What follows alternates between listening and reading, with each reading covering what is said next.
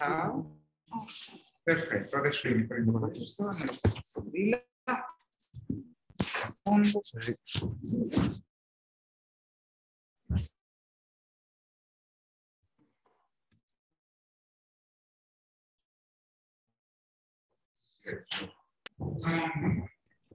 Perfetto, ci siamo. Stiamo registrando. Unmute and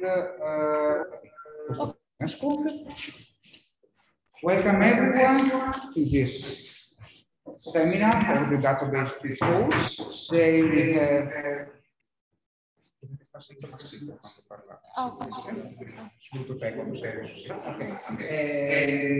have Gina Pavone and Andrea from ISTI-CNR. I already introduced them to you and you know what we are going to talk about, but they are going to introduce themselves. These seminars today and tomorrow are recorded, and they will be available on our Moodle page and YouTube, if you agree. Of course. Yes, good. And so they will be available forever, not like the rest that are available for 24 hours. Okay. Thank you very much for being here. And hi, everybody. Hi. It's a bit awkward with this hybrid. Yeah. Anyway, so these first slides are just for the sake of breaking the ice.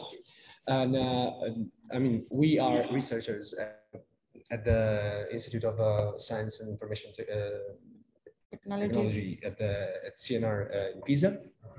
And she is Gina. And this is the overall content for these 2 days.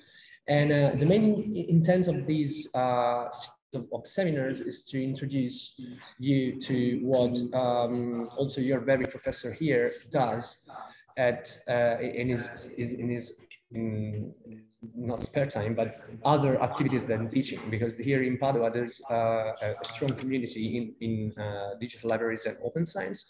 And it would be interesting, we think, for you to get introduced something that is not usually covered in the syllabus of your university classes. We both work for the change for the OpenAir project, and which is a big, huge European infrastructure for open science and open access.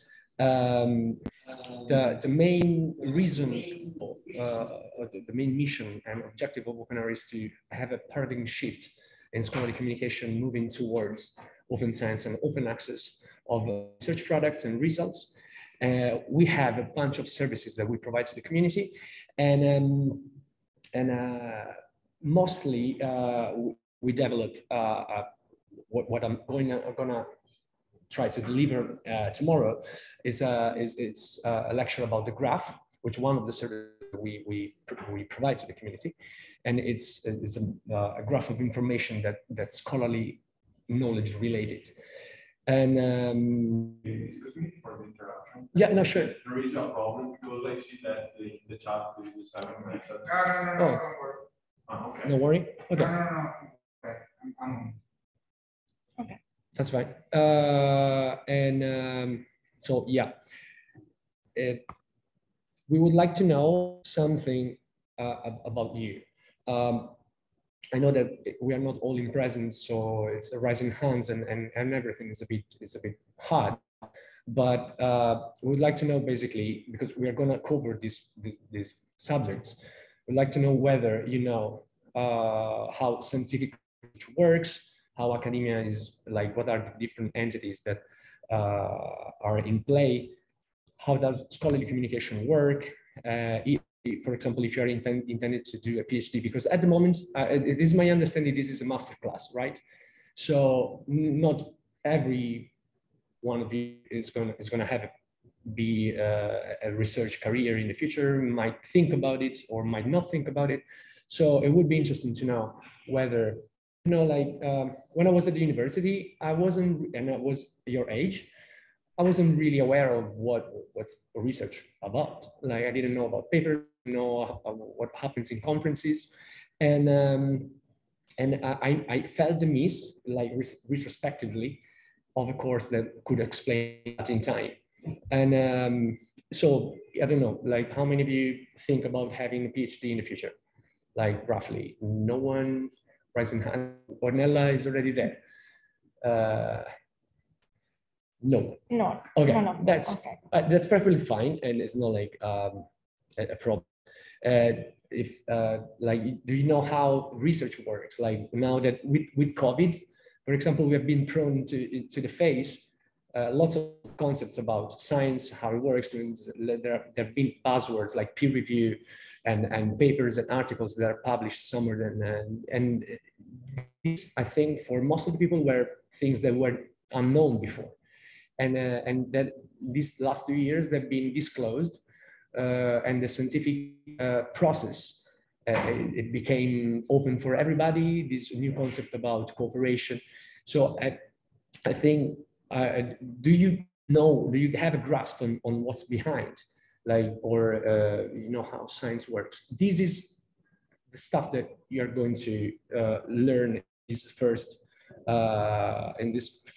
lesson. Okay. And tomorrow we are going to, from this complexity, we are going to move towards scholarly data engineering and databases that are into modeling this kind of information and what is possible to do on top of this. So yeah, that was my main message for the moment. So I'll leave the stage. Okay, thank you very much, Andrea, for your kind introduction. So, okay, I'm gonna put off my mask. Today we are going to talk about the scientific work, how the research life cycle works, and maybe some of the main concepts that we are covering today have already been introduced by your professor, but I think they are really important for you, not only because you know, not only for those that want to do research, but also for you as citizens. So I think that it is really important to understand how science works, and how we as citizens, not as students, but as citizens, can contribute to science. We have spent already a few words on what OpenAIRE is, and it is one of the main projects that I work on, I contribute. And in particular, for OpenAIRE, I work as National Open Access Desk. That means that I give practical advice to researchers when they have to practically put in practice open access to their for example, to their scientific articles and so on. And if you are interested on the concept of open science that we will look at closely in a few minutes, you can have a look at the website openscience.it. Well, so we are going to have a look at the research life cycle, the open science, RDM, as it is intended for research, but I think that they can be useful concepts in everyday life, also for students, even if they are really simple concepts for you that are studying computer engineer. So I think they are basic concepts, but I think that having a strategy also on that is useful for everybody. Okay, and we will have a look at what FAIR principles are, which are one of the main components that can enable open science. So first of all, let's start from the importance of science for today's society. So we live in a society where we are surrounded by science, and we are we have a lot of results, and we of course our lived, which are determined also by result obtained by scientists in the past. And so I think that it is important for us to know what are the main components of a research life cycle. Here they are represented, the very basic ones, and we go to the preliminary stage where scientists have an idea and hypothesis, and then they need resources to just perform their research, so they have to look for funding. Of course, they have to look at what others before them have produced. So they have to review the literature, and they have to write a proposal. Obtaining funding is important in order to perform the research. Then there is the actual research stage with the experiment, observational collection of data analysis, and possibly sharing data with others. So allowing others to use our data and results to, for example, ask other research questions, or to perform other experiments, researches, and so on. An important part of the scientific work is to write articles and to have them published on scientific journals.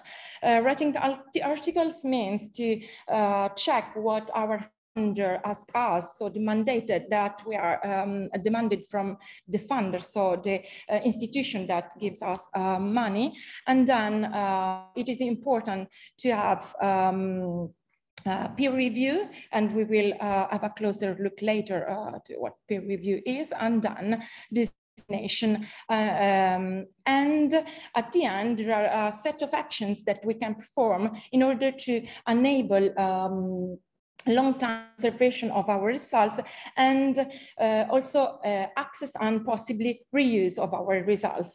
But I think that here, what is important to highlight is that most of these activities are externally oriented. So science is not going on, it's not a solipsistic exercise.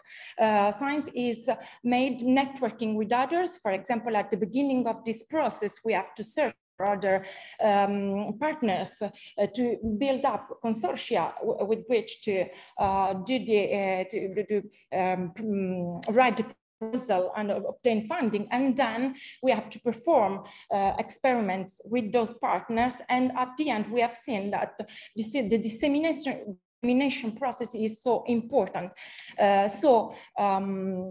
Scientists have the interest also to communicate with others, because it is important to give their results in order for science to go further, to progress.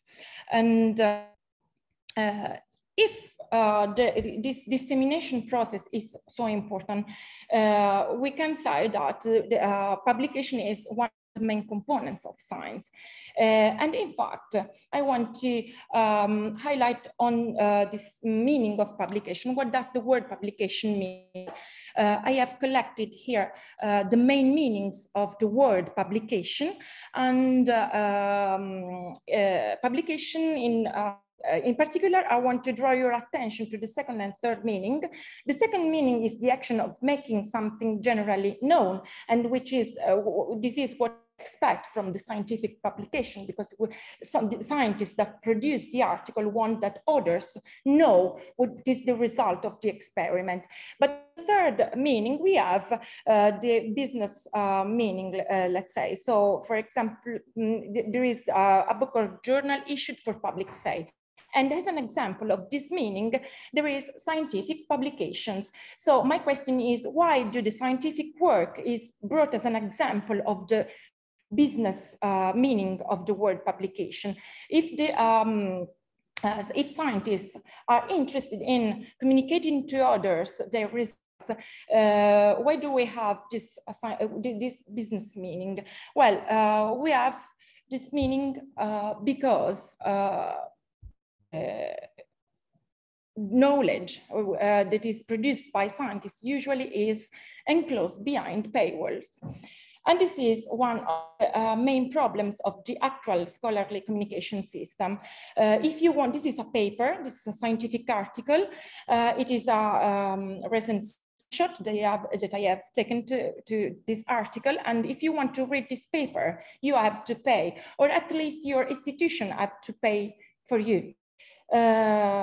And I think, and this is a problem because so knowledge is not open to everybody. It's not open, for example, for students like you, or for me working from my home, for example, I have to access, and my institution have to pay.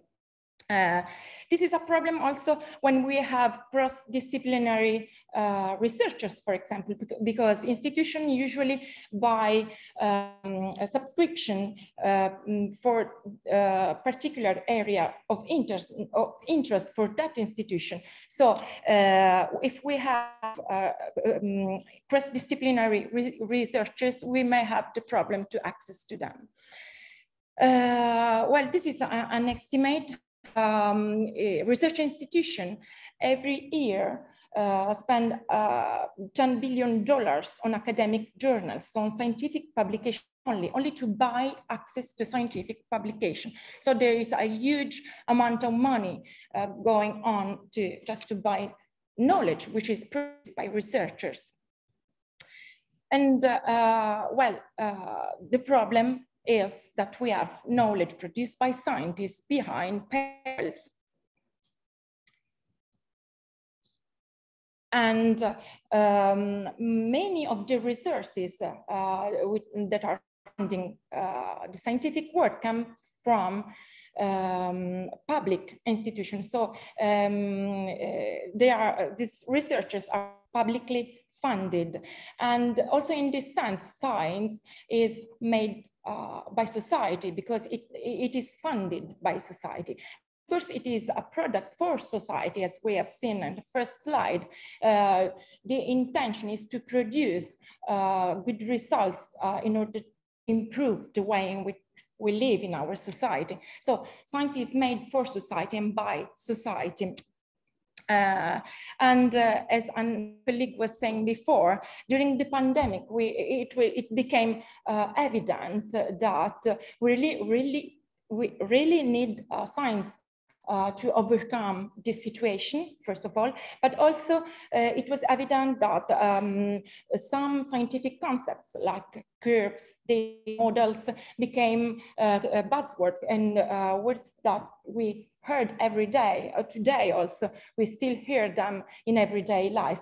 And we heard them, they are words that are going, which are repeated also by non-experts. So the situation is evident for everyone. Also for non-scientists have to face these concepts. And also during the pandemic, it became evident the importance of data, the importance of quality data in particular. Public decision-making processes are grounded, are based on data. And so we really need good quality data in order to produce not only robust results, robust scientific results, but also to help good decision-making processes. And of course, good data management can improve the quality of data, and so the quality of also of decisions that are taken on behalf of the general public, on behalf of society and for society. In fact, we can see that science, as the rest of the society, I dare to say, has become more and more data-driven. So there is a shift from this empirical science, which was basically of observation, and then to a phase where observation led to theory generation. And then with the capability, computing capability, we had this possibility, we started the possibility to generate models, for example, to elaborate models to interpret the outside world, the empirical world. And then we have now the possibility to produce large amount of data, and scientists usually do collect data and have to manage, can mix different data sources, and can have, of course, to manage huge quantities of data. Now that we have seen, I think I have tried to pass the motivation of the importance of knowing how science works, because we are citizens, I mean. I am going just to have a look at the main concepts of scholarly communication. So first of all, we have peer review, which is considered one of the pillars of modern science, and it is a sort of quality assurance mechanism. So the scientific work of an author, a paper usually undergo to the check and control by the rest of the scientific community. So they are checked and controlled by their peers. It is a check that the check soundness of the scientific content, in particular on methodology. And then we have preprints. Preprints are the manuscript by the author. It's the author's manuscript, which comes before the peer review process. So before undergoing peer review and formal publication, the author has paper, and it is called preprint. In the last years, they become more and more important because the publication of preprints, for example, on preprint servers, has enabled the, a quicker release of scientific knowledge. But because the peer review process is an important process, it works, it really gives soundness. It can help to improve contents, scientific contents, but it can take also long periods to be finished. So, for example, also months in some cases, and having the possibility to submit the preprints to specific repositories have become more and more common practice in science. And the postprint is when the article already received peer review and the author may have accepted the suggestions and tips and checks coming from the reviewers. So this final stage of the article, which is read publication, is called postprint. If we have the editorial formatting, it is called the version of record, or if we refer to the article without the editorial formatting, which is the way in which it appears on the scientific journal, it's called author's accepted manuscript. After the article is produced, submitted, peer reviewed, and then finally published on a scientific journal, there is the dissemination. Researchers communicate and are interested in communicating their results to and their findings to the rest of the scientific community, and possibly also to the rest of the society. Beyond the scientific papers, there are conferences, for example, and repositories and dissemination activities going on. This process of sharing research results is really important also for the rest of the society, because, for example, industry or because scientific knowledge can also have effects on can enable business processes. For example, the availability of scientific data can be used for new applications, or I don't know, knowledge produced in healthcare research can produce new drugs and new treatments and so on. So if the dissemination of scientific contents is so important and also practice inside the scientific community, why open is not the default mode? Open refer to the availability of papers. So as we have seen at the beginning, we have to pay to access many of the scientific articles which are being produced by publicly funded research institutions.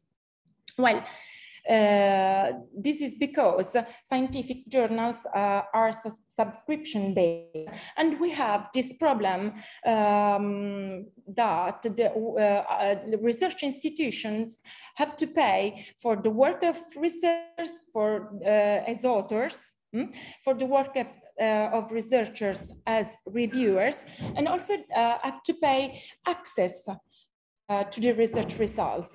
And it's important also to highlight that they are buying access and not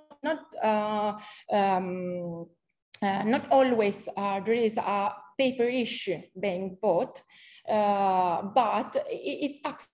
So if our institution do not subscribe anymore, maybe we do not have access anymore to the same scientific contents.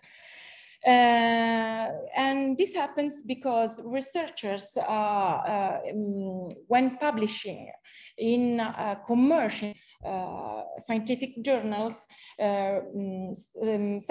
relinquish their copyright. This means that they give up the commercial rights and they give up all the potential benefits, commercial business benefits that could derive from the publication. And that means that they are not allowed anymore to freely distribute and circulate that content that they themselves have produced.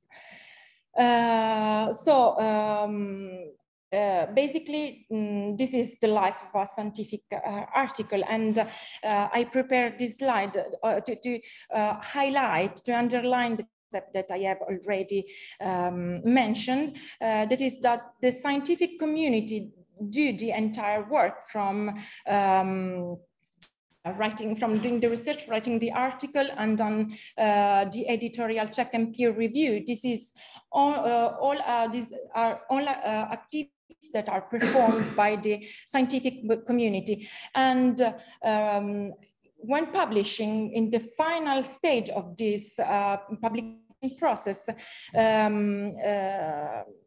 researchers agree to give up their copyright. They sign the agreement and they transfer copyright to commercial editor. And then we have this commercial service going on at just the end of the of this process, and this ends up enclosing scientific production behind paywalls. And if this is the problem of the traditional, let's say, scholarly communication system, we have also the solution going on already from many years, and it is open science. Open science is a solution that we have already, and I am going to show you how open science works and what wants to achieve. So open science, we usually say it is an umbrella word, and many aspects. It's made up of many components. We have, of course, open access, open data, the assessment of research, the preparation of specific policies that enable to work in an open and transparent research ecosystem, let's say, which are being prepared inside research institutions, which can be prepared in research institutions, and open science tools. All those components are important in order to achieve this shift in the scholarly communication system. And the important thing is that the objective of open science is to open as much as possible each step of the research activity. So to work with more transparency and to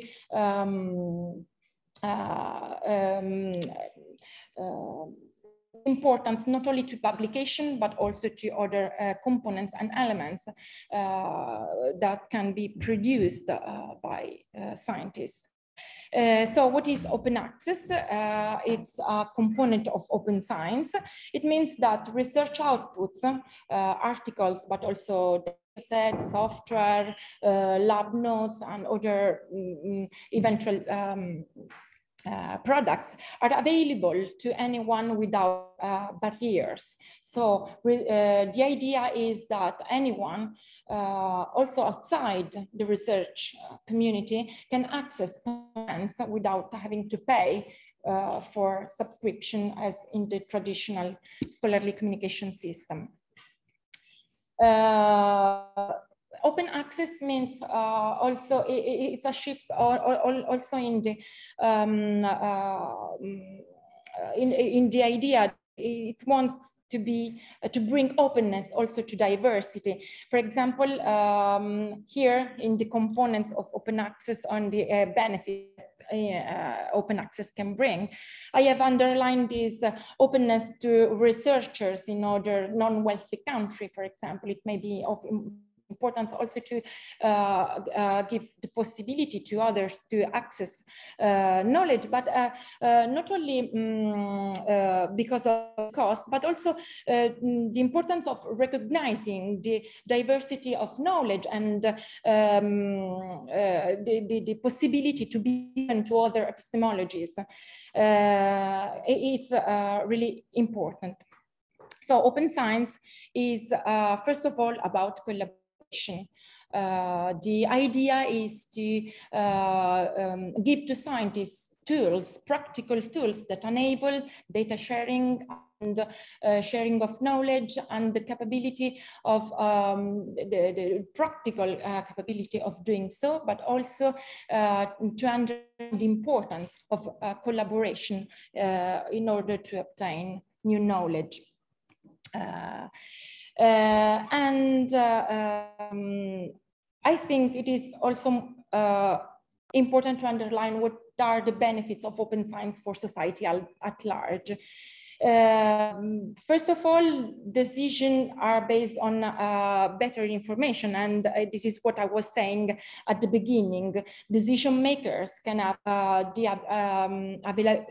availability of more transparent and hopefully robust results.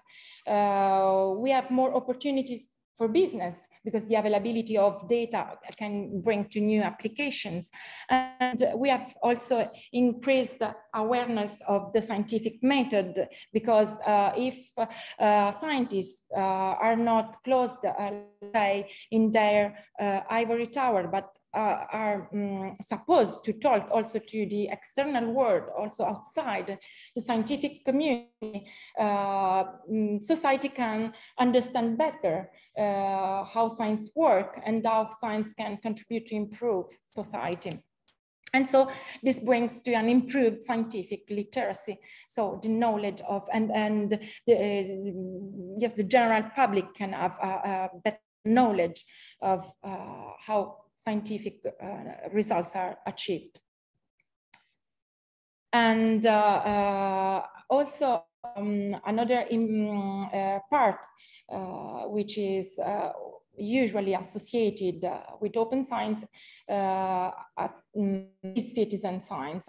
Citizen science is realized through projects and processes in which citizens, in the sense of non-researchers, Citizens which are not employed as scientists can be involved in several stages of the scientific process. There are many projects going on, and citizens can contribute, collecting data, for example, observing images, or with other contributions from the beginning to the end of a project. And for example, there are projects that can be also that collect the contribution of citizens, also to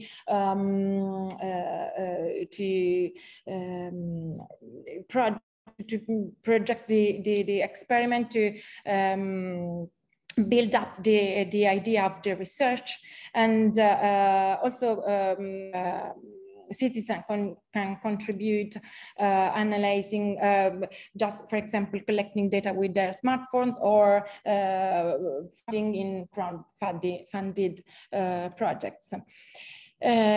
So in fact, the objective is to give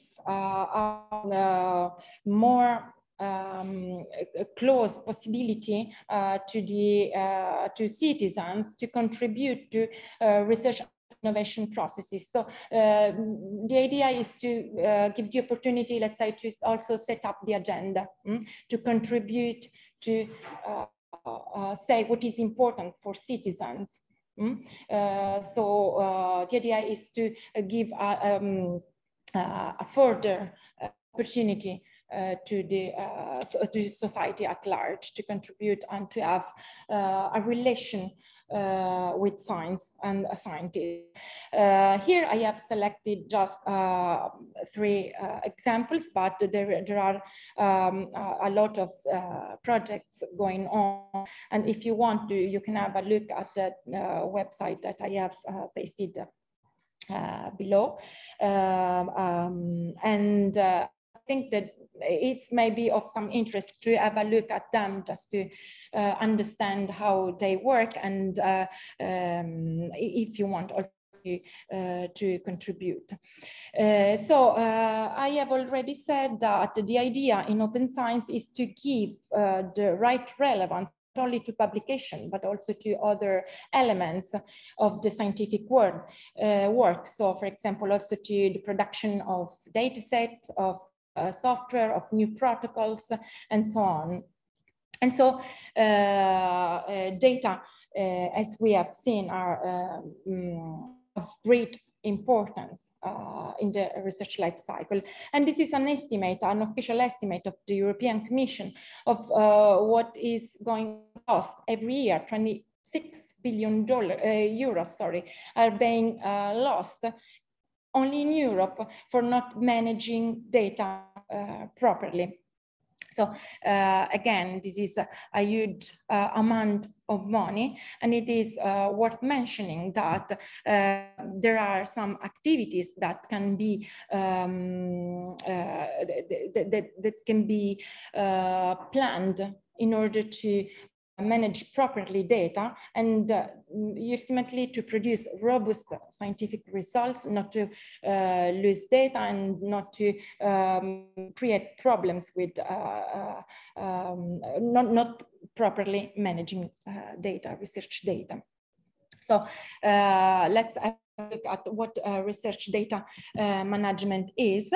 And I want to start with a collection of stories, true stories, let's say, to underline, to highlight what can happen if scientists do not manage and share data in the correct way.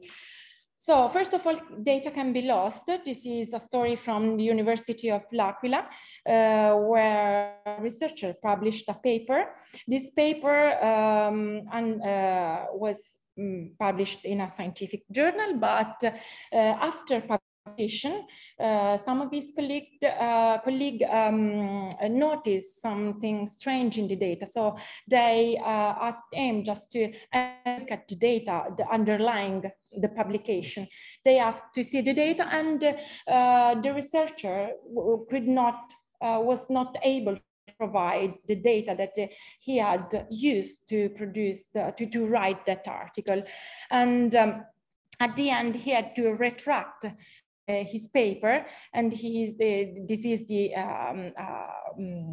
coverage by Nature.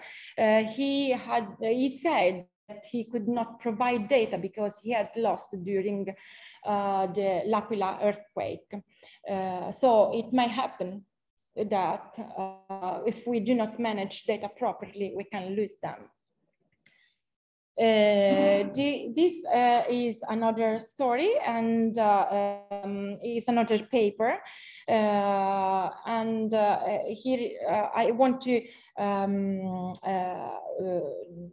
highlight this possibility that also data may contain errors, also in scientific publication. In this case, it was a paper published by two professors of University of Harvard, and basically their idea is that the economic growth slows down dramatically when the size of the debt exceeds 20% of GDP. And this theory, which was exposed data in that paper, was used to support public austerity policies during the economic crisis.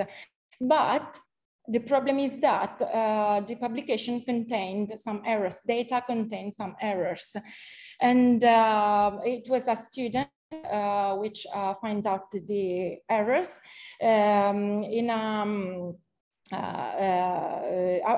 his professor just asked, collected a set of publication, a set of papers, and asked his students to try to obtain the same results, to replicate the calculation and obtain the same results. In that case, it should have been quite easy, because he had to replicate the calculation with publicly available data, but he could not obtain the same results. So he then tried again, and at the end he wrote an email to the authors of the publication, and they sent to him the spreadsheet, and simply the spreadsheet contained some trivial errors that may happen with person working. You know, it may happen also to make some errors, but trivial errors, I think, if I don't go wrong, some of the calculations did not select all the rows available in the data set, things like that. And the idea is that if the sharing of data underlying publication was made before, maybe that error was found before, and that theory was not used to choose for austerity public policy. So again, in this case, the story is of data manipulation. Is an picture from USSR, and that person simply disappeared from the picture. So again, the importance of data sharing is that we want to prevent data all errors and data manipulation in this case. And in fact, research integrity is also a thing that can be achieved with a more transparent research life cycle. In this case, we have this story coming from the Netherlands, where a professor had to retract 58 scientific articles because after some PhD students found some strange things going on with data, then the university, the Dutch university in which the professor was working in, opened an investigation, and at the end they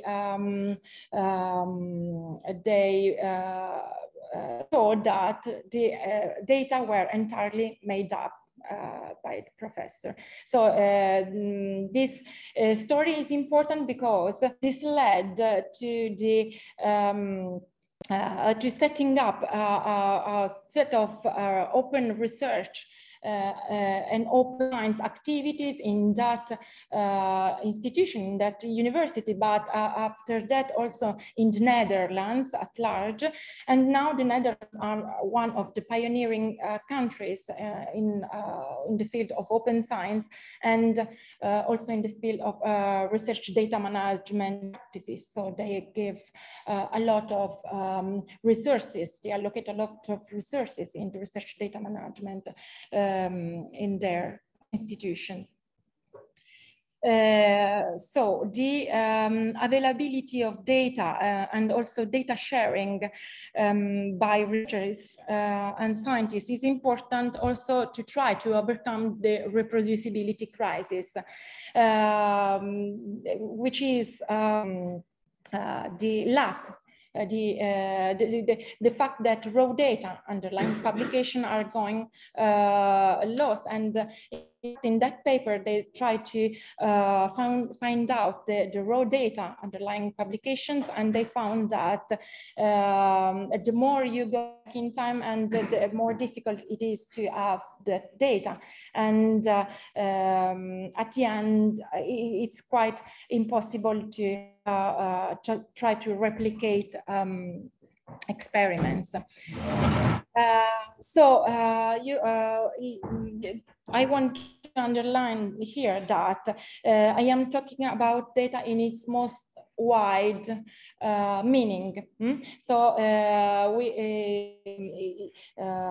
we have data when we have we consider data facts of observation, experiences, an argument or theory is constructed, built up, or tested.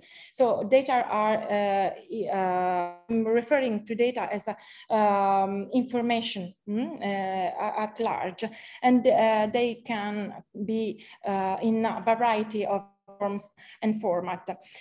So we have, of course, you know, but it is to underline that research data are all not only numerical data, but we have data information in of different types coming with different formats. Besides, I can be classified for their content. Also, we have textual data, audiovisual, multimedia, and of course numerical data. Format and the way in which data are collected. So we have experimental or observational data derived or compiled from other sources, data from simulation, and so on. We can consider data on the basis of the format and their basic nature. So if they are born digital or digitized or non-digital in nature, for example, if we are talking about paper surveys, let's think, for example, on the work in the humanities sector for sociologists, sociologists. Their data can be of surveys, interviews, written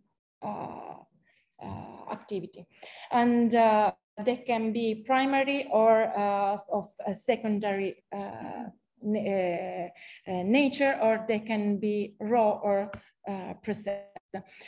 Well, in the scholarly communication, the repository is one of the main tools to enable open access.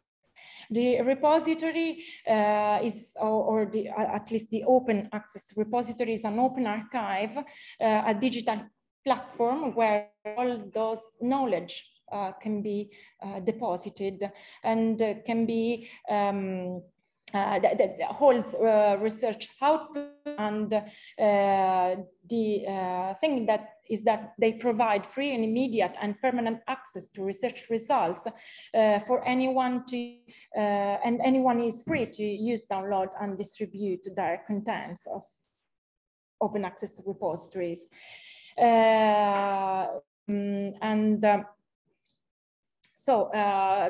Key components of the repository is the digital object. We refer to digital object in the scholarly communication system as any search results in its digital form, which can be uploaded into a repository and possibly shared. So the digital object deposited in a repository can be articles, but also data sets, softwares, images, and other types of data. We have data which are information about the digital object, and the payload, which is the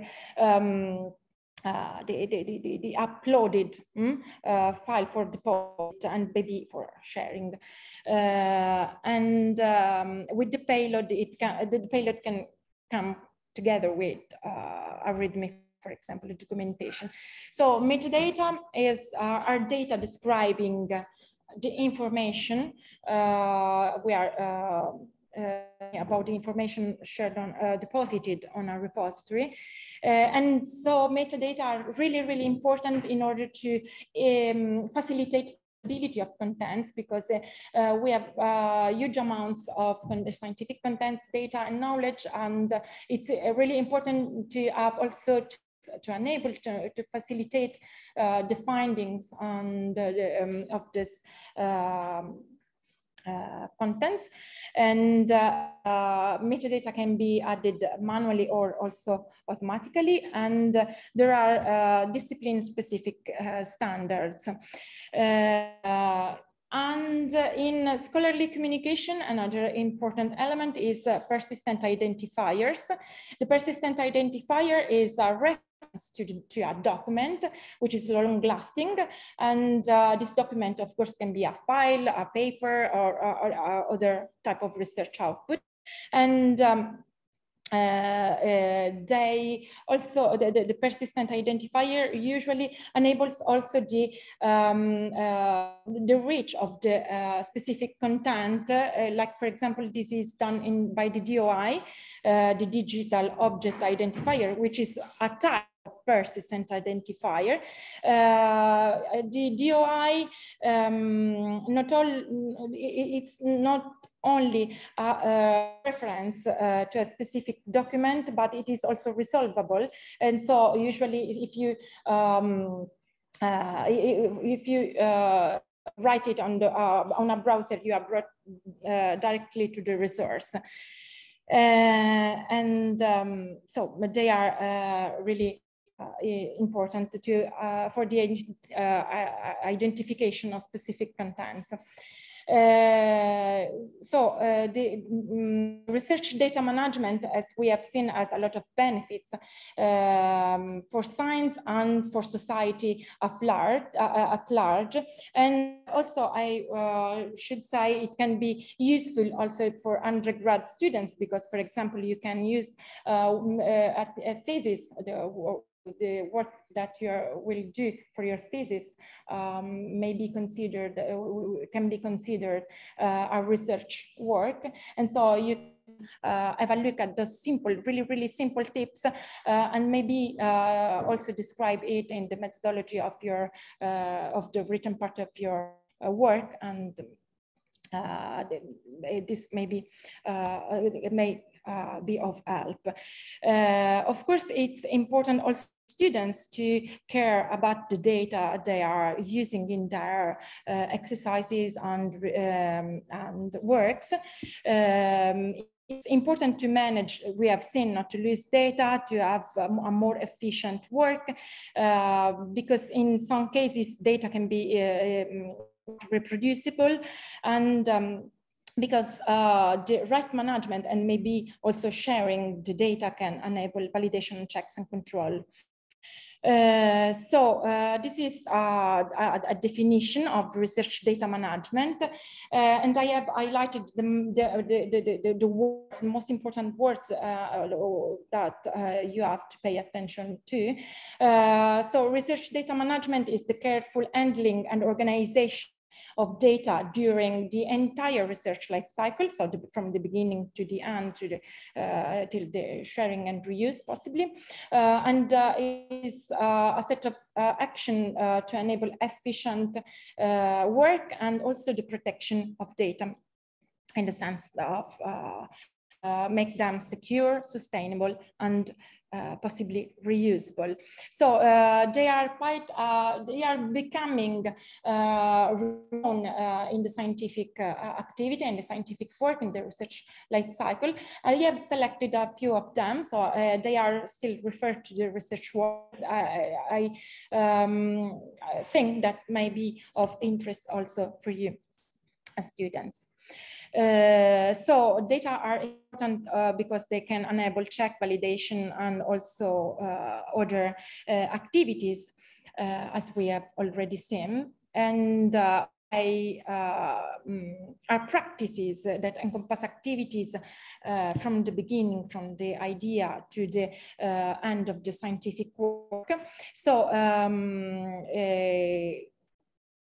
research data management can contains aspects of data collection. So the fact that of considering data and having a strategy on the data that we are gathering, if they are collected by ourselves or we are using other data. And so have a strategy also for example, the collection of data from sensing, for that can be derived from interviews, modeling, simulation, and so on. In the data collection, an important aspect to consider is the file format to use with the specific data that we have. The file depends on the content of the file itself, and the choice of the format depends on, of course, on standards.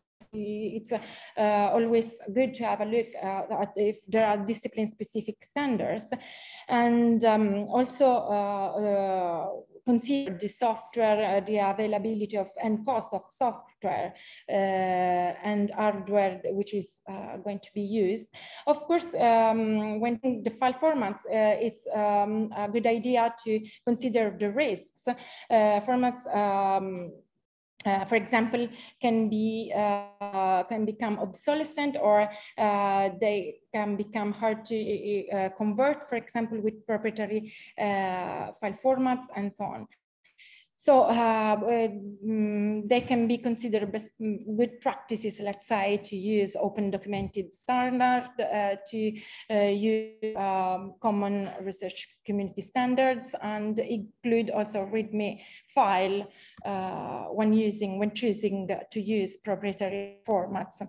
Also, a good strategy is to think of file naming. In particular, it is important when working with others, and is to have a common strategy, so to have a look to what others in the research group are interested in, and maybe we can consider using for example, the content description, the date, the location, the version, and so on. It's important to have this common strategy because in many projects there are huge consortia, so a variety of partners, a lot of partners, research institutions which are working together. So maybe in different countries have to access the same data and maybe the same files. So it can be of some importance to have a look at those techniques. And this is an example of what is wrong, a wrong practice. And it is really common about, for example, file managed for during the writing, for example, of a thesis, of data analysis for a thesis. And this is an example. So there are different techniques. In the previous slides, I have collected some of the tips which have been elaborated in research communities, just to consider what are the aspects that you may consider in choosing the way you encode the name of the files. This is an example, but I think it's a good example, and it can be a good strategy when working with other colleagues and other research partners. The second thing is the folder structure. So where the information on a topic is located, and also in this case, the tip is to have a common strategy. So think to it before and share the decision with colleagues and with other colleagues, students, or researchers. Usually it is used this hierarchical structure, and also separating ongoing from completed work can be a right strategy. And of course, backup is really, really important. So to have a strategy of backupping every so and so the data. The folders, here's an example of for the folder structure. And again, they are only ideas. I think they may be used or not. It's up to you to choose, but the tip is to have an idea, to have a strategy, to think before, not to be driven by chance, for example.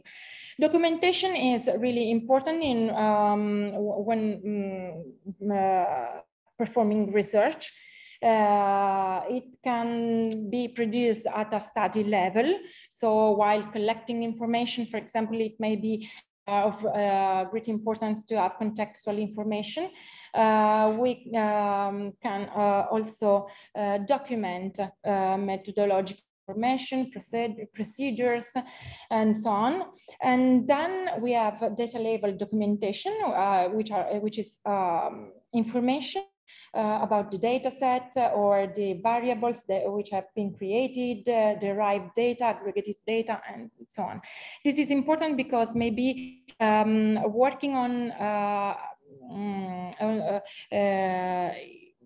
now it seems evident that that variable means that, but maybe later, some months later, I may be not able anymore to remember what I've created with that variable. So this is a typical example of documentation is README file. And also in research data management, it's important to have a look and consider legal and ethical aspects.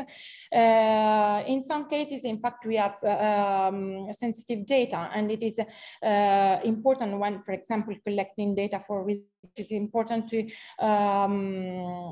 consider if we have to ask for informed consensus and with the person, for example, that I am interviewing. It's also good to have to think of the protection of personal data. If I have a strategy on how to protect personal data, and also on the licenses with which I will release eventually my data. So these are data that have to be handled with greater care. So personal data, of course, personal sensitive data, for example, information that can reveal racial or ethnic origins, political views, religion, and so on. And also pay attention if you are handling data protected by intellectual property rights agreements, or if they are confidential data. As I said, storage and backup is really important. So this, the tip is to have a strategy and consider a periodical backup, because of course, you know, it's important to for data to be safe, and also to consider how this backup will be performed. Okay, another important thing is that Google services are really widespread, and they are really useful, but it's important to know that using services means usually agreeing on terms of use. And in the case of Google, we are giving everything to Google, and we have to know that maybe tomorrow, if the terms will be changed, maybe we will have problems accessing our data. So it's not a problem, of course, using services, but be aware of what does this mean. And of course, you can consider using other resources, maybe provided by your university. And data sharing is another important aspect of research data management. This is really important to enable the possibility for others to reuse, to see what we have produced, and also to reuse and so produce new outputs starting from what we have done. In order to enable data sharing, it is important to give information on the access, so determining how we make data available, and what type of access we provide, and with which conditions. In order to enable data sharing, it's important use of persistent identifier, and to give also information on licenses, so on the conditions with which we release our data, and the possibility that we give to others to use or reuse our data preservation is made with repositories, and means keeping data available and possibly usable for longer term. So the difference between backup and the deposit in a repository is that the repository gives the persistent identifier and is made to pursue this long-term preservation. As for software sharing, for example, good practice could be to use GitHub in connection with Zenodo, which is a general purpose repository. In this Zenodo enables to associate the repository with a persistent identifier, and so it enables the reference the repository in the academic literature. Okay, this is the very last part of the presentation, and they are the FAIR principles. The FAIR principles are part of the management of data, are related to data, and it's an acronym, and FAIR stands for findable, accessible, interoperable, and reusable. So findable data have to be discovered, of course, accessible to make who and when can access the data. Interoperable means that data can be integrated with other data, and they can be easily used and managed by machine. Also reusable means that data can be reused by all others in your research. They are principle and not standard, and they were designed by the group of experts between 2014 and 2016. They are 15 principles, and we are going to just to have a quick look of what are the verification basics. Some of them we have already have a look at them while talking about research data management. Again, in order to make data fair, it's important to produce good documentation that gives context and make data understandable by others. So it's important to produce also, to associate good metadata. And choose the right data formats in order to make data simple to combine with other data and in order to be machine readable. Access to data means that the researcher have to decide who will have access to the data and how. Give persistent identifier, allows author, for example, to find and cite, so to give credit to the data. And licenses are used to tell others how they can reuse data. So the F of FAIR is findable, and it is the first step when using and reusing data. So it is metadata are important to make easy to for others to find data both for humans and computers, and machine readable metadata are essential for automatic discovery of dataset and services. So this is a really essential component of for this process to make fair. Accessible, once the user finds the required data, he or she needs to know how they can be accessed. And it is important to underline that this accessibility is not open. It's not the same thing as open, because also, for example, sensitive data or personal data can be made fair. Accessible here means not open, but the possibility for the scientific community to know through metadata that the existence of this content. So it's a little bit different from open. Of course, the idea is to produce open contents, but in some cases, as we have seen for some particular kind of data, it is not possible to have all the data open. Here is just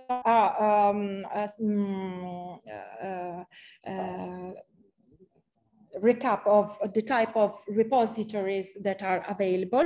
Repository can be divided into the institution, so who curate or deposit in the repository. And so we have the thematic or disciplinary repositories.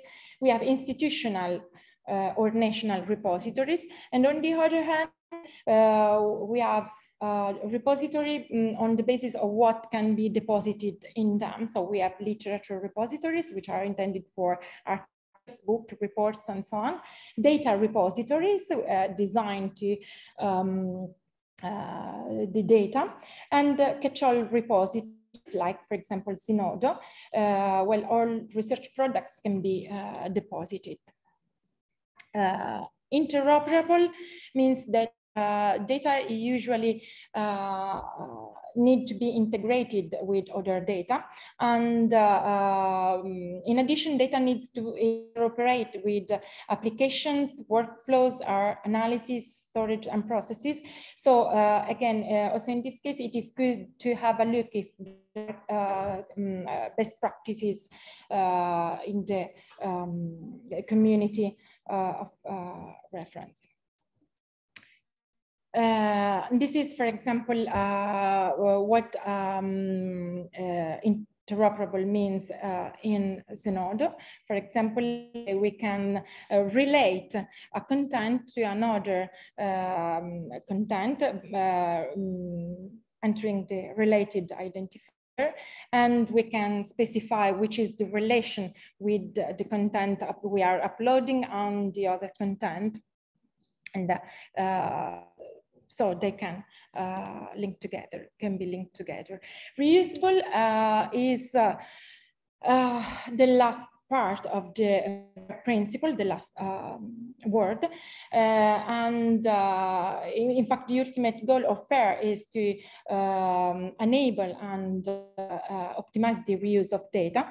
So to achieve reusability, metadata and data should be well described so that they can be replicated or combined in different settings.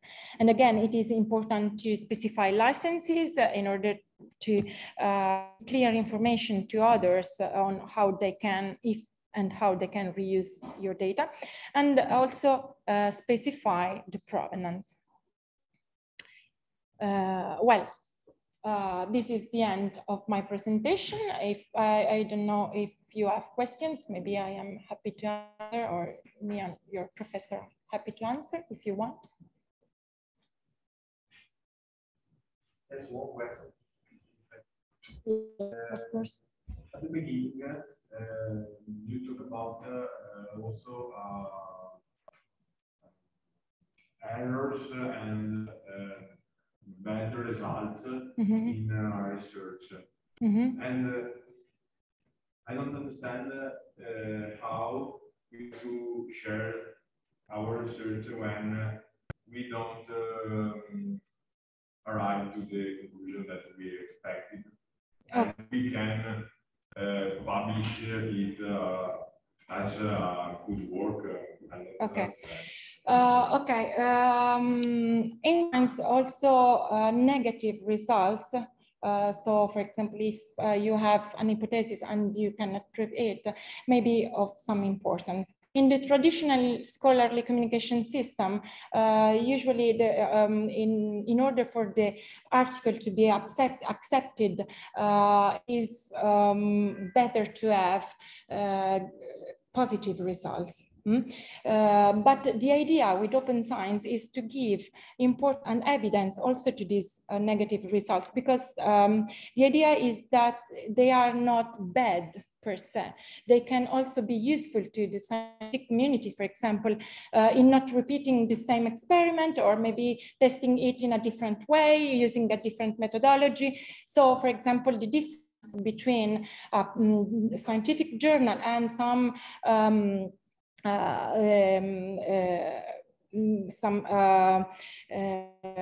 like the Open Research Europe, which is a publishing platform, so not a scientific journal, but a scientific publishing platform, is that you can upload also negative results, because they are not, they can be useful for others. And again, the errors that I showed you is to underline the importance to share data and to manage them properly in order not to lose them, in order also to enable checks and controls and validation, and so accountability by the research community and by society, why not, at large. This is my idea. It's not understood by research, because we are not accustomed to this kind of share this kind of results. And so it's a very good question. We need to know that. And practical examples are, say that there is a promising found of chemicals and drugs that could be used for curing cancers. And that been years that we are testing that. And after years and years of experiments, you and your team end up proving that it's not work. It's just like it's been a waste of time. Because this is a negative result. It's not like you screwed up and you into wrong conclusions, or it's just the results which are sound are incomplete, that they don't validate the hypothesis we had, which was true.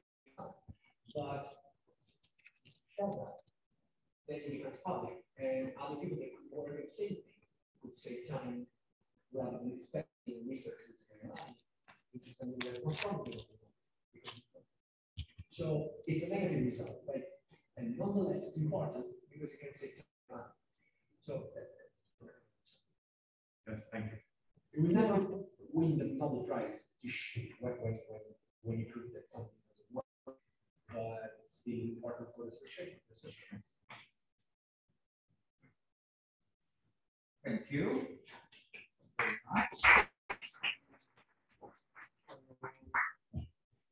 Are there further questions?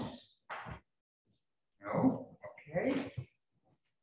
So maybe today we finish a bit before. Just 10 minutes. Yesterday we finished 20 minutes later, so on average we are fine.